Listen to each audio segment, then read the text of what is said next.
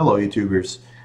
This is going to be the first video of a series of videos that I'm planning to start to teach how to develop a web application, professional web applications, so that you could actually put out there and you could sell, or you could actually join a professional organization and become an effective part of developing web applications within this organization.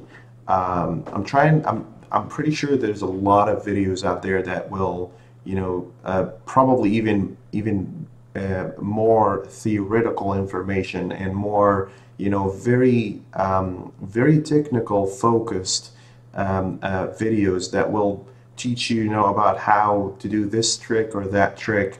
But the new things that I'm trying to do here is to actually introduce a level of connectivity with what the real world business needs, and how do you communicate your technical skills to that world, to how to develop software that actually fulfills the business needs and therefore makes you a professional web developer that could actually go out there and write software that people will use in the hundreds or even in the thousands. So just like any video, we want to start talking about, what are the tools. But before we start talking about that, I expect you to know a little bit, a teeny tiny bit, about how to write code. This is not a course for beginners who don't even know how to write code at all. This is a course for people who know how to write code but want to effectively develop web applications in a fast pace. Yet these applications need to be very professional. They need to serve business needs. They need to be as well very business focused, not to get caught into some technicalities that may or may not be very fruitful to the business.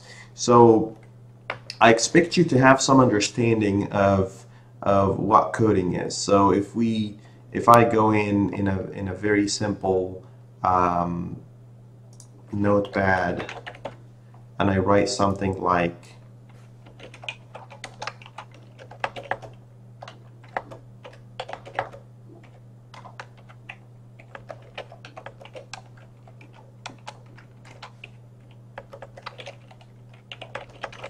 I expect you to know what this is and what iteration is, and how to effectively optimize a process like this, and how to be able to move forward with using something like this in a business need.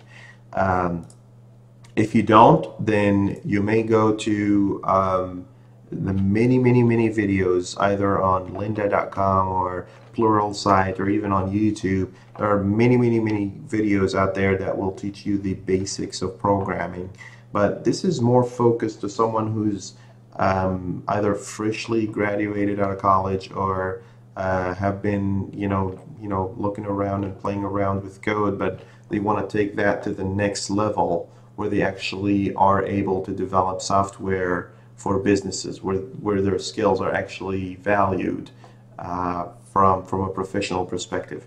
So the first thing you want to do, there are some prerequisites. Now that we got some tools that we need to have in order for us to start our course. And the first thing you want to have is, on a Windows operating system, you want to have Visual Studio. So if you go on Google and type in Visual Studio, just Visual Studio, and you go into the main page of Microsoft, you want to go to Visual Studio IDE, and you got this page of download Visual Studio, which will take you to 3 different options where you get to actually get Visual Studio. You get to get the professional, you get to get the enterprise, and you get to get the community. The difference between all these 3 is very minor differences. They're not really that big. it comes down to whether you want to have team foundation servers, so you could share your code with other people, and some other differences that I'm not, you could just go to the website and figure it out. But for our course here, you don't have to pay for Visual Studio Professional or Enterprise.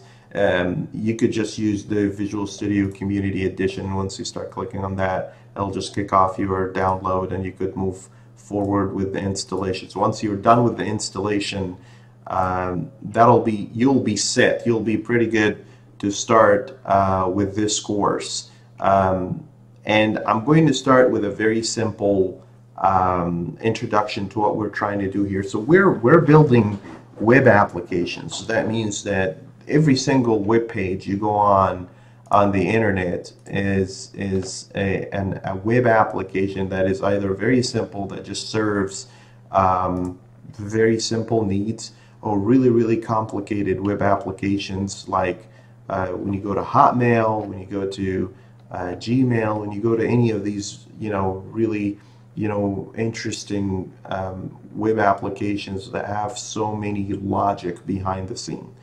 So why web applications, and why are these important?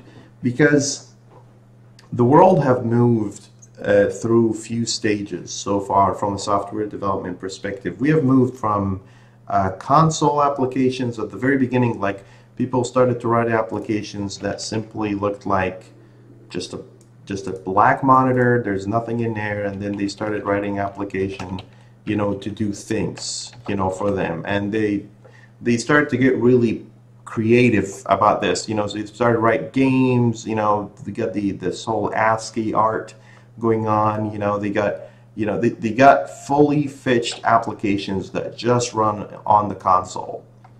And then a little bit after that, the world started to move forward to more a graphical user interface application. So instead of that console window or terminal, the world started to use things that have interfaces, like this guy. So people started to actually be able to, just click on things instead of typing commands all the time in order for them to get, what they need. And at this level, things started to explode enterprise-wise. A lot of applications were out there to serve business needs. But there was a little bit of a problem with these applications, which is that my machine is different than your machine, and John's machine is different than Todd's machine. So it's all these different, as like not just operating systems, but also hardware architecture that makes executing a desktop application different from one PC to the other. So people thought, we want more of a universal experience. We want an experience that will allow us, to make sure that everybody out there is using the applications and seeing the very exact same thing, without having to worry about all the dependencies that come in with the desktop applications. So people started developing web applications. For instance, Facebook is a web application. PayPal, LinkedIn, all these, even this very website of Microsoft, you got menus now. I'm pretty sure the menus that I'm seeing here are exactly the same menus you're seeing at your machine, and so on and so forth. A little bit after that, in parallel, actually, another technology, another way of communicating with computers have emerged, which is mobile applications. And web applications and mobile applications are these days going hand in hand. That's because not a lot of people want to install apps on their phones, and not a lot of people at the same time want to have internet connection in order for them to get something served to them.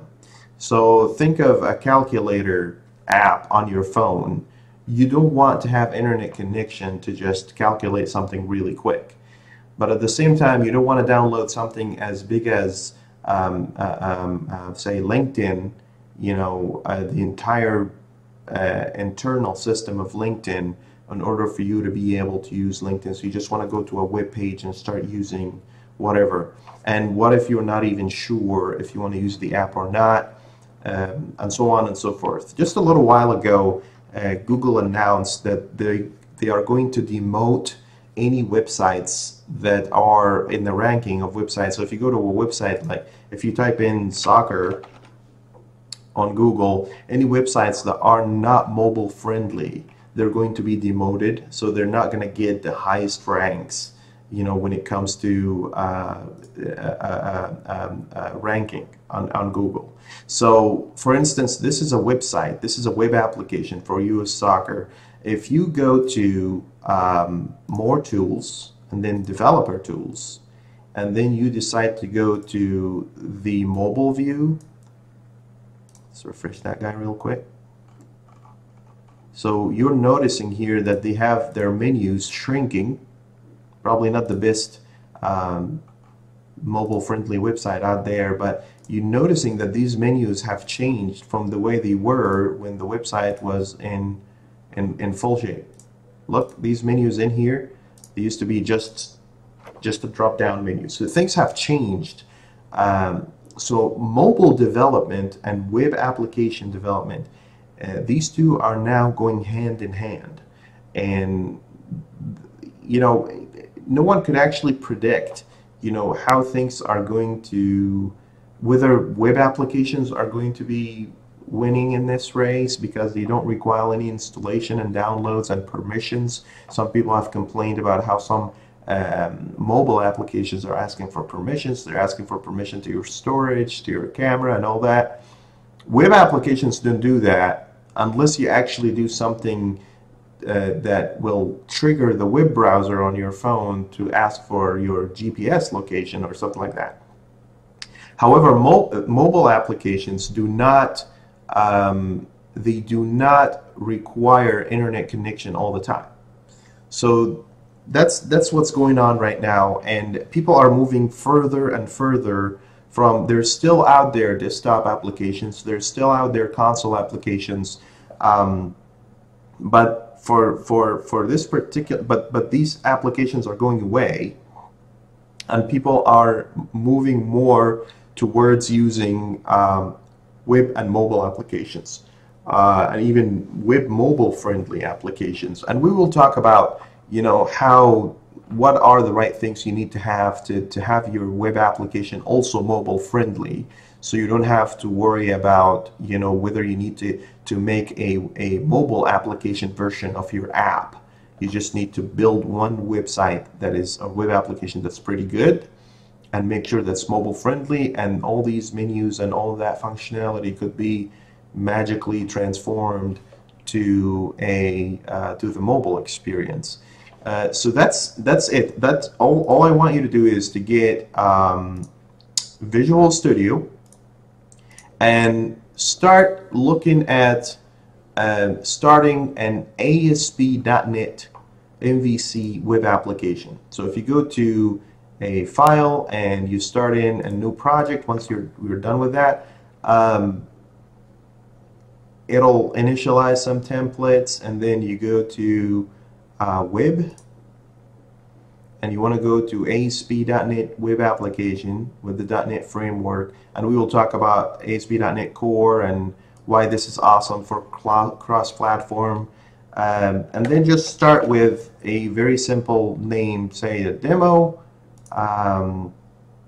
Here, what you want to choose is ASP.NET MVC application with MVC down here. And from here, you know, by default, it will build together for you a fully fetched project, full-blown project with models and controllers and views in it, and you don't have to know what these are right now. We will talk about them in detail, but more importantly, I want you to get to that level where you actually get to install Visual Studio and you get to start an ASP.NET MVC application. And once you, so now this is in place. If you look at the Solution Explorer, you should be able to see controllers and models and views. These are our main things that we want to focus about. There is other folders out there that obviously you're noticing. We will talk about those. All these other folders contain things that are just as important, but they are serving these very three pillars of a web application. If you go, your success here is determined, but if you click on running your app, whether with Google Chrome or Internet Explorer or whatnot, once you click run and it pops up that very page that you're seeing in Visual Studio, that very page up here,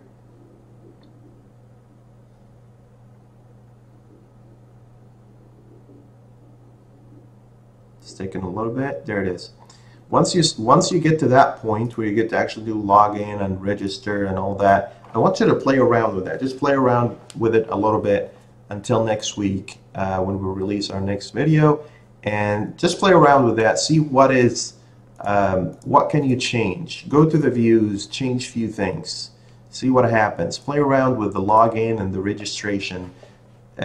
Try to hack around your way and try to just very simply understand how is all this built together.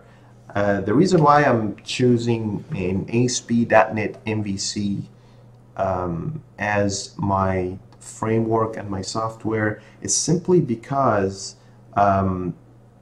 you'll have so many JavaScript libraries and frameworks out there that does pretty much the same thing.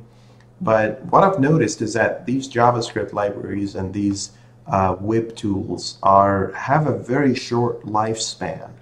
So if you spend so much time learning one framework, in just about a year, that framework is not used anymore and there's this new flashy thing.